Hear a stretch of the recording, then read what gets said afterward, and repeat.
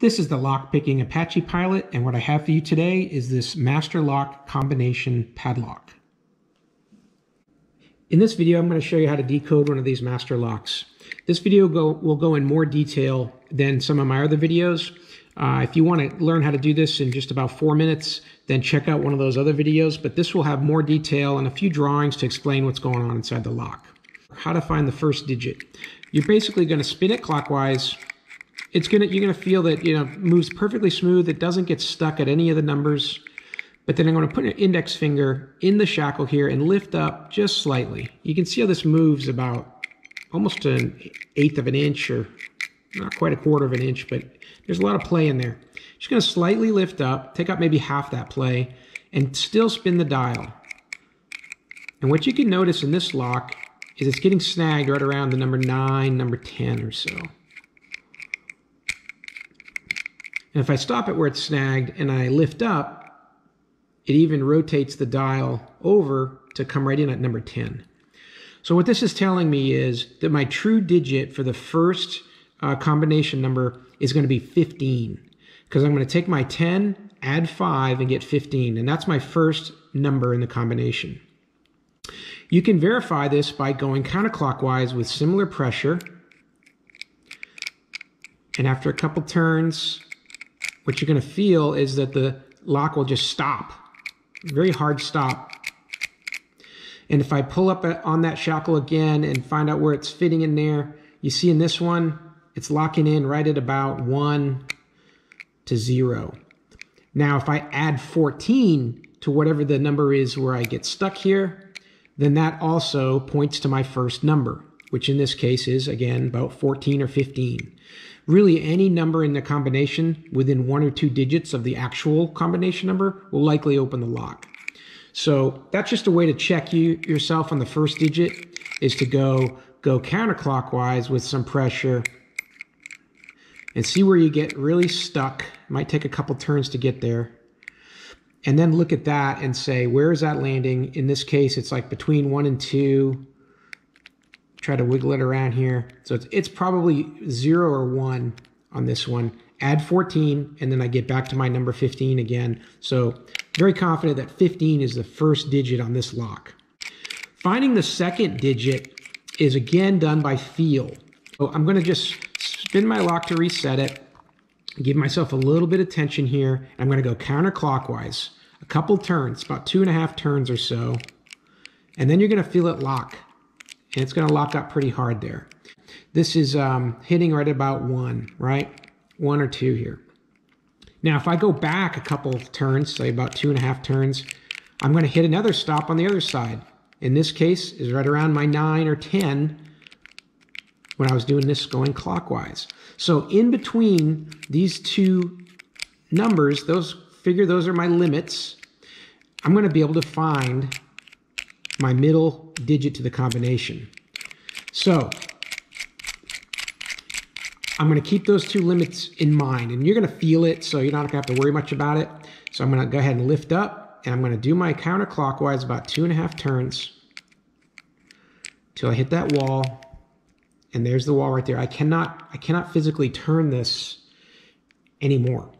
So I'm going to raise the shackle slightly, enough so I can turn it, and so it's not getting stuck on every little bump in there.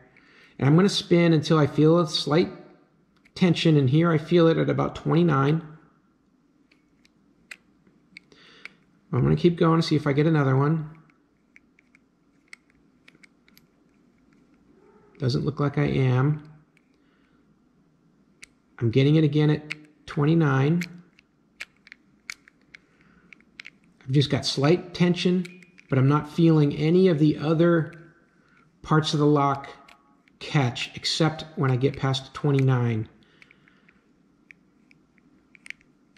And now the lock stops. So I've hit that left limit. Like I told you, there's a left limit and then there's that right limit. So I'm going to go ahead and spin it again counterclockwise, a couple turns, 2.5 turns or so. It's going to lock up again, which it did. And the only reason why this is catching and doing this is because I've got that light tension here. It's not much at all. It's very light. But now when I go back away from that boundary and go back to the left, I'm still getting that rub only in one spot on the whole dial, and it's right there at 29. So what that means for us is 29 is our second digit. It's just that easy to find that. Second digit, 29. So we've got 2 of the 3 digits. Now, you could just go ahead and dial that in and use trial and error to figure out what the third number is. But here's another way that's a little bit more scientific to find it. What I'm going to draw for you is a very simplified version of what it looks like inside the lock. So I'm just going to freehand this, and it's not meant to be an exact model here, but this will give you a feeling for what is going on inside the dial there, inside where the tumblers are, I guess you could say. And what I'm doing here is I'm drawing basically 6 lines in a circular pattern to show that inside the lock there are these 11 gates or portions of the dial that are solid. In other words, there's metal all throughout in here. But then as I get to this one portion at the end here, there's an opening, and this is called the gate. And what happens is when all your dials, your numbers are lined up properly, and these are synchronized, these 3 gate openings here, then that means the piece holding the hasp in the locked position can be released. And this space in here is going to correlate to our third digit. So what I'm going to do to identify this space and find it, by finding it, I'll get that third digit, is I'm going to look at all the other ones very methodically and see where there's a difference in that pattern. And one way to do this easily and not lose track, because you're talking about 40 numbers on the dial, and I need to look at 12 areas very closely. This is one way I found to do it that makes it a little easier. What I'm going to do is I'm going to look at it in terms of sections on the dial. I'm going to look at 0, 10, 20, 30. Then I'm going to look at a number in between 0 and 5, and then a number in between 5 and 10. So when I go around and do that, each of those 3 sections, then I'm going to be able to monitor for that pattern and find one that's different. Okay, so if I'm looking at my first round, I'm going to look at the 0, then I'm going to look at the 10, then I'm going to look at the 20, and then I'm going to look at the 30. Okay, then I'm going to go back and I'm going to kind of split the difference here on either side of the 5. I'm going to look at some area here around the number 3, then I'm going to do around 13, and then around 23. And then around 33. And then I'm going to go on the other side of the 5, and I'm going to look for something around 7, 17, 27, and 37. So that's just going to help keep it straight as I'm checking the different positions on the lock. Okay? So for the first batch, I'm going to look at all these numbers here that end in 0.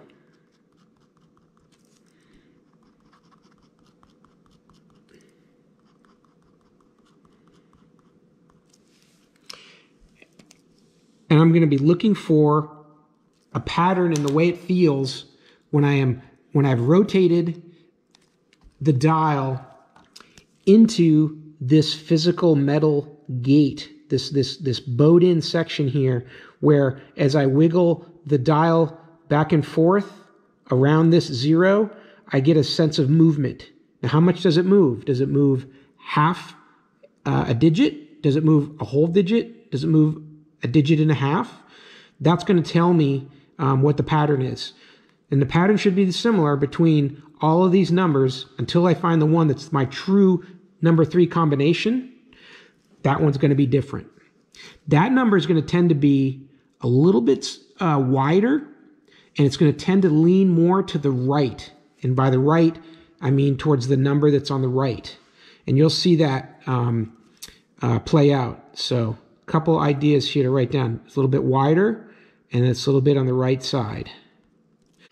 All right, so let's take a look at the dial on the lock and see how we can analyze this diagram. So I'm going to start with 0, and I'm going to set my dial to 0, pull up hard on the shackle, I'm pulling very hard, and I can feel that movement, and it's representing this false gate in here, potentially false gate, and I'm wiggling that and seeing that it's moving between 39, just a little bit over 39, maybe it's 39.2 to 0. And that's where the movement is. So now I'm going to compare it to the next section. I'm going to do this 4 times. I'm going to do 0, 10, 20, and 30. I'm going to do 10, pull up, wiggling. Look at that movement. It looks very much like the movement we just saw around the 0, from 9 to 10. We go to 20, pull up again. That looks the same again, from 19 to 20.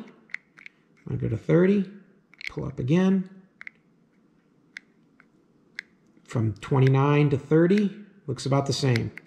Okay, so for the first set of 4, they all looked very similar. I did not see anything that looked different. None of the gaps looked wider than others. None of them seemed to register in at the right side. But now let's look at the 3, 13, 23, and 33 and see what we get. Doing the same thing. I'm just going to start somewhere around the 3. Okay, here it is. So I can feel that gap there. I can feel that it's at roughly 2.5 to 3.5. So 3 is like right in the middle. It only looks like it's moving about 1. A total of about 1 digit. So now I'm going to go ahead and move forward and go to 13. Pull up. I find that gap there. Same thing. It's about 12.5 to 13.5. It's very consistent. It's only about 1 digit, almost a little less than 1 digit. Go to the next one, around 23. Pull up. And I already feel it. I feel that this is moving more than the last digit was. So this could very well be our 3rd number. So it's starting at a little more than 2.5. It's almost starting at 3. That's like a 2.8 or so. And it's coming to the right closer to 24. It's really not at the half. It's a little farther to the right. So it feels, just from the wiggling, you know, I'll go back to 13. Here's my movement. I go back to 23. I feel like I have a hair more movement, and it's definitely more to the right. I see it leaning more to 24. And what this is telling me is that this gap, which in the locks is a little bit larger than the other 11, and it's a little bit oriented more to the right as far as alignment to the numbering above it. So that this gap might actually be sitting below the 23 gap here, or false gate. So it's a little bit of a wider feel to it, and it's a little bit just a hair to the right. I think 23 could be our number. So I'm going to go ahead and write that down.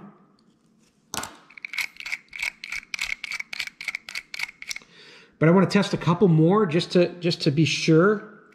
So I'm going to look back. We did all the way to 23. I'm going to head and look at 33. Finding that gap, and I'm going to look at 33.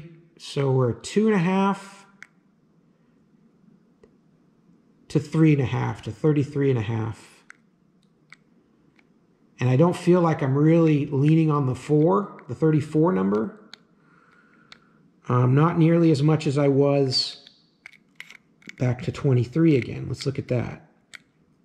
Yeah, you can see it's definitely over 23.5. And then in here, I'm just barely to 23.5. And then to test the final round, we'll go look at the 7s, 17s, 27s, and 37. Same thing, I'll go somewhere in the middle here and wiggle it. Okay, pulling up on my shackle, and I'm seeing that it's very clearly stuck at the 6 and the 7. 6 and the 7. Let me look at 16. 16 and 17. 16 and 17. 26 and 27. Those feel good. 26, 27. Again, it's about the same distance. And then 36 and 37, about the same. So I didn't feel any difference at all. And that goes back to, again, the only one that really felt like it triggered for me was this 23. So if I go and start with our first number, we found that it was 15. And the second number we found was 29. And the third number we found was 23. We can give that a try. Now, any of these numbers could possibly be off by 1 or 2 digits. And then if you got stuck, you'll probably feel it. You'll probably feel the shackle wanting to come out, but it's just getting snagged on something. You might try to adjust these maybe by 1 digit, but I've found that with this process, it's very consistent. And given there's already about 1.5 digits worth of slop in any of these locks anyways, you're probably going to be okay. But just keep that in mind. So we're going to go ahead and try to open the lock with our newly found code. 15, past the 15 to the 29, and then just slightly back to 23, and there we go. Good feeling when you get it to open. So that's the method. It's represented by this picture for finding the third number. Like I said, you could definitely just find the first 2 just with feel, like I described earlier in the video, and then just go through, and I'll show you how we would do that. You would just open the lock, first 2 combinations, second one is 29, and then just start pulling up about every 2 digits or so. And then you'll have it. And it won't take you long to go around, you know, if the combination answer was way on the back side, just slowly, you know, click and turn, click and turn, click and turn, and you can get that third digit that way. But here's a way to get it in a more predictable fashion. And, you know, it's just a lot of people describe different ways to find the numbers. These are the 3 ways that I know consistently work. These 2 based off of feel, and very easy finding out where does it get snagged as you're rotating with light pressure. And then this one here by doing a quick measurement in each of these 4 sections, one at a time, and then finding out where is the big gap that's going to give me my digit number 3. Looking for that gate that has the wider span on the dial, and then has the number that slides a little bit more to the right, and compared to the others in that same group. Okay. So yeah, there's a lot of videos on how to open these locks. I don't feel like any of them pulled it all together. So that's why I did this video. And I hope that it becomes a standard for people trying to figure this out, because you should be able to do this yourself without too much trouble if you follow these instructions. And if it's not working for you, please leave a comment, and I'm going to try to improve it. But if it does work, then please give it a thumbs up, because that'd be a great way for other people to find the video as well. And you can look in my channel for other videos related to opening locks. There's one that does this same lock in just about 4 minutes, the whole video. So it's a much quicker one. But thanks for sticking out this long video, and I hope it helps. And have a great day.